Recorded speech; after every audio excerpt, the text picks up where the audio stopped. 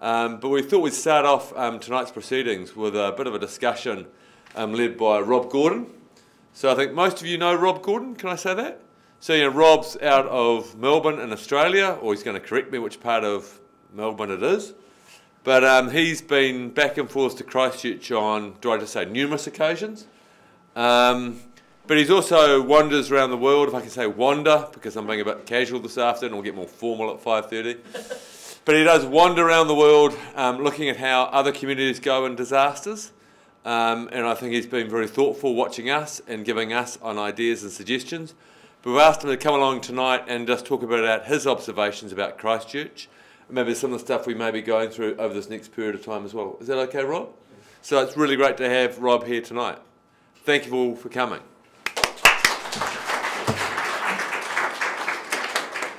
Oh, thanks, Roger. I'll just correct one thing. I wander around Australia and New Zealand rather than the whole world. That's big enough for me.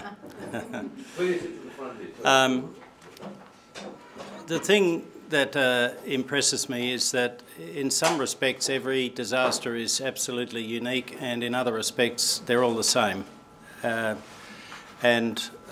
Coming here, I think this is my 5th or 6th visit here, it's very interesting to see that combination of unique features and similar features.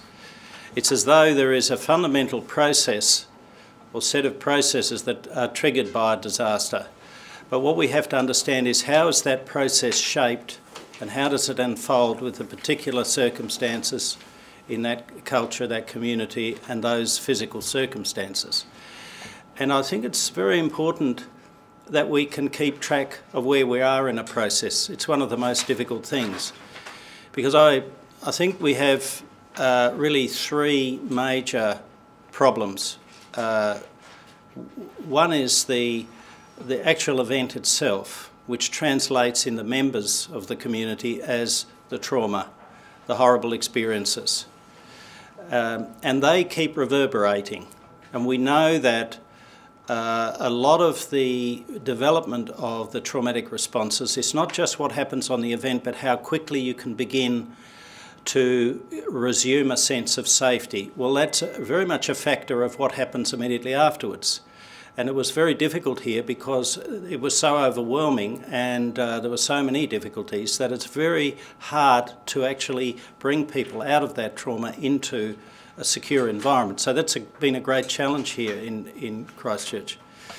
The second problem is the loss and destruction and the gaps that are left in people's lives, in their families, but also in their finances, in the neighbourhoods and so on.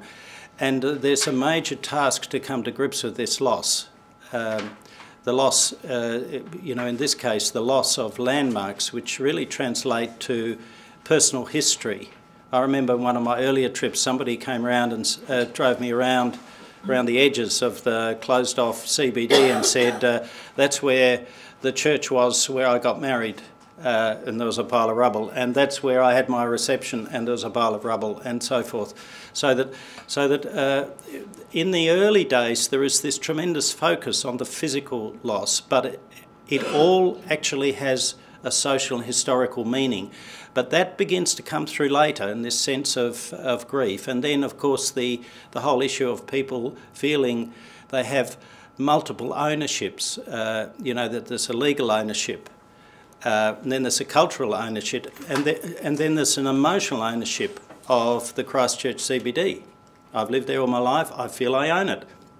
Therefore, I feel I have a stake in what's done here. How come this person is putting up a building that I haven't had a say in? Well, because they own the land. Yeah, but I own the landscape in another way. And so these are things that I think we don't have very good cultural forms for understanding. And so what happens is instead of being able to reflect on them and think about them and communicate and engage, these bruising experiences manifest as eruptions of emotion. And so we have this environment of emotion. And I think one of the challenges is how do we engage with that and try to create structured opportunities for people to work through things, make decisions, participate. And this really means we have to educate our communities. And then the third one, I think, is really more nebulous, but also potentially more pernicious. Because whereas the trauma and the loss happen, and then you have the consequences, this factor keeps going, and that's the factor of disruption. A couple of years ago, I set myself to try and conceptualise what does social fabric consist of? Social fabric that we understand is so severely disrupted with such enormous consequences on our ability to manage emotions, make decisions and so on. And I came to the conclusion that it actually consists of the routinised activities we engage in without thinking about, which are organised by and give expression to our values, our personal values, cultural values and so on.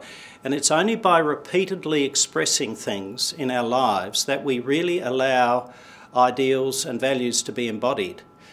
And this is something that gets very easily swept to the side when we move into a kind of emergency mode of just trying to improvise daily life. We can do it for a while, but if we do it for a number of years, we are seriously in danger of actually forgetting those structures that formed the meaning of our life.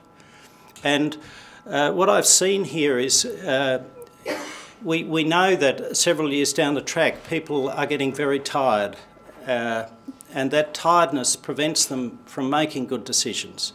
I think one of the unique things about Christchurch, and what I've been saying, is that you've had a very untidy disaster because it's actually had a whole series of events over probably a year or two, culminating with most recently the red zoning, where there are these multiple impacts as opposed to a bushfire or flood where it happens and then it's finished and you can start recovering.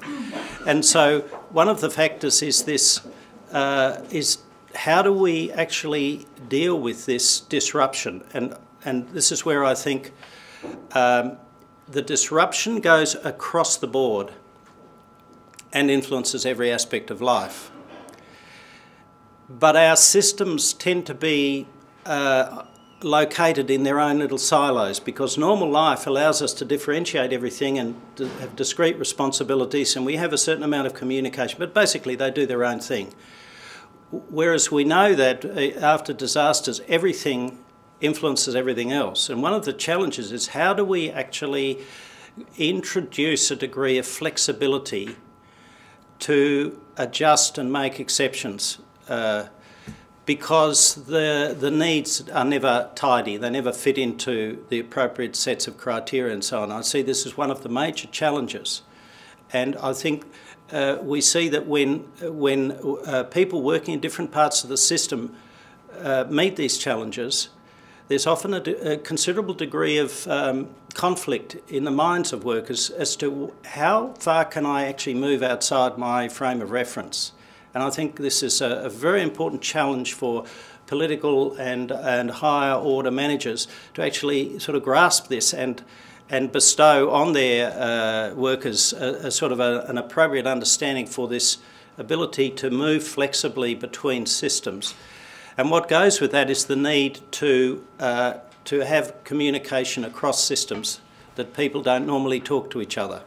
And we could give many examples of people working in infrastructure, for instance, who meet people who are obviously in a very high state of distress, and we find out later, much later, that they knew about this for a long time, but they never thought about talking about it. I remember a worker in one of the bushfire-affected shires who was the woman who was manning the rubbish dump on the week after Black Saturday. And we had some seminars last year with this, reflecting on emergency management issues with this council. And because this CEO had got the whole staff to come to this session, she actually said, after Black Saturday, I took it upon myself not to charge them, the people who came with trailer loads of blackened rubbish. I took it upon myself to waive the tip fee. I did charge it to people who bring ordinary rubbish, but not to the bushfire people. I don't know whether I had the right to do that, but I took it upon myself. And she said, I would wander around and start chatting with people, and I had to say something like, oh, that's a nasty cut you got on your leg. And they would spend 40 minutes debriefing what happened to them on the day and their life threat experiences. And she said, I never thought of even telling anyone back at the office.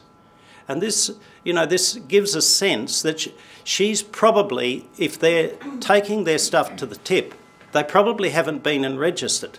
And certainly they haven't done any debriefing. So we should have had a registration tent and personal support people and possibly counsellors at the rubbish tip, because that's where a whole cohort of people were going. And I think it sort of illustrates, in a sense, we learn this belatedly, but we can say it's one of the principles. And I think as we're in this stage, you know, in some respects we could say you're in the third year, but in some respects you're in the first year of, you know, halfway through the first year of the red zoning, aren't you? So there are multiple impacts here. So that, you know, in a sense there is this massive challenge to enable a kind of holistic cross-referencing of systems that don't normally talk to each other. Actually, I've seen a lot of that happening here. And I think this is one of the really important things that you will learn a great deal, that, you know, I'll certainly tell stories in other environments about what I've seen happening here. You're having to learn this. In fact, I think from my experience, and, you know, I haven't encountered this before, of a main city disaster, I think there are certain features that are quite different from even a large country town.